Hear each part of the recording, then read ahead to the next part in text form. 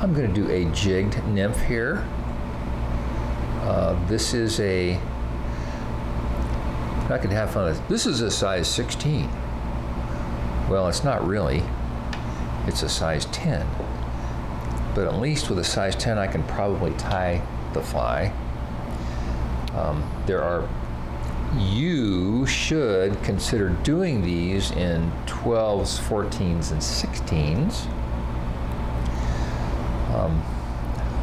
10s work fine too, but I think on average the smaller flies are, they're good. They're really good. So we're just going to pretend this is a 14 or a 16. And what I'm doing here is building up some thread next to the bead. So I didn't have, my supply of slotted beads is very scant right now because the Postal Service, the FedEx, UPS just fell down on the job. So I'm using a non-slotted bead, which if you have a ton of non-slotted beads, you can get by just fine. So this is going to be, I'm going to use wood duck for the tail. This is going to have a soft hackle on it. A bit of wood duck there. Now you might wonder, why did I choose a metallic red bead head? Well, because the other two flies I just tied don't have one of those. And I want to show a variety of colors. So one of the things that I've learned when I tie flies for videos is sometimes the fly looks just great on my side and it doesn't look so hot on the other side. Sometimes I've got thread showing by the tail, so I want to make sure it doesn't happen here today. As effective as jigged nymphs have been proven, it's hard to believe that we caught anything back, any trout back in the 60s and 70s. So I'm looking, this is a Whitlock blend. It's kind of a light hare's ear type of color.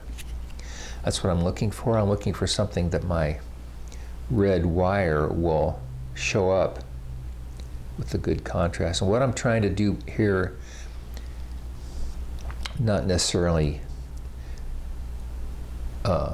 well, I'm trying to build up a taper here by adjusting how I'm winding.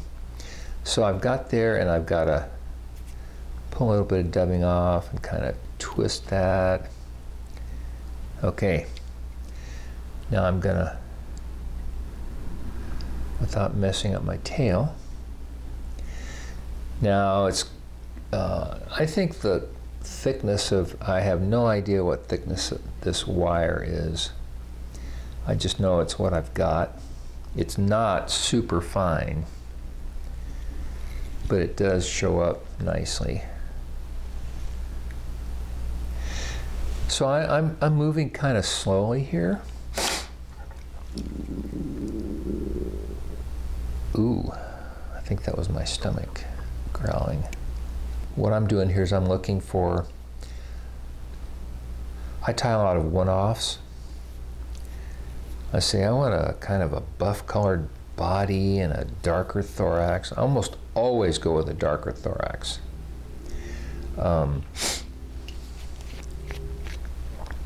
Just find something that looks attractive. And then when you're finished, you look at it and go, wow, I really like that, or not quite there. So I apologize. I completely forgot what I was talking about. I hope it wasn't a sentence that needed to be finished. Partridge hackle, a little tiny thing. I'm not at all sure how well I'm going to do it. I'm going to try to get a little bit bigger one. I think these are all, I pulled these off earlier. I don't think any of these are any bigger than the other one. So I pulled the fluff off. I might get a turn. We're gonna try this.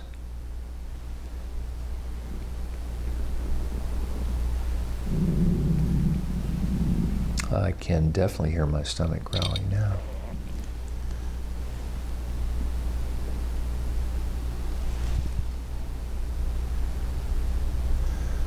So I'm gonna just, oh yeah, the physicality of flies. Boy, when you're tying big flies, big saltwater flies, pike, musky bass flies, you're in there, you're reefing on them, you're wrestling with the materials. And it's really it's really fun. Boy, you're not wrestling with these. You're trying to be very gentle, I mean, you're just being firm enough to get things tied in.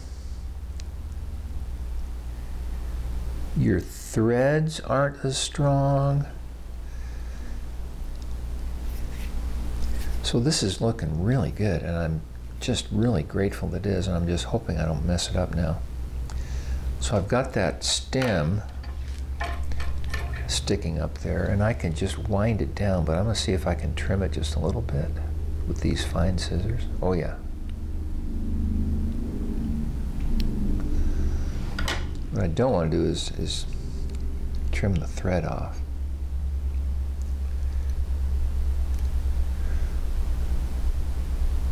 So you can actually see that stem right there? That's okay. That's not a big deal. But what if I put just a, see, I don't want to put so much dubbing on there that it mats down the hackle. I want that hackle to stand out the way it does. Let's see if I can do this. Yeah, that's fine. Still got that hackle real nice. Now, I didn't super glue my thread. I got a nice 3-whip finish. I'll do another 3-whip finish that's absolutely irrelevant. But if you're insecure, it's just fine to do that. Some people just yank on that thread and break it off. There you have it.